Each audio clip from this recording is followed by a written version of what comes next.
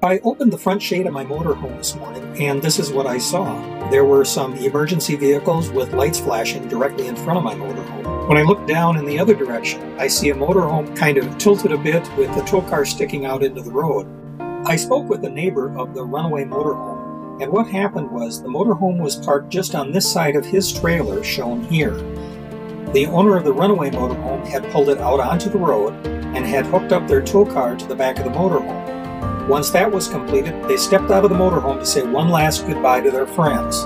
The motorhome engine was running and the parking brake was on. It was at this time that the two family dogs bumped against the brake mechanism and the idling of the engine pushed the motorhome down the road.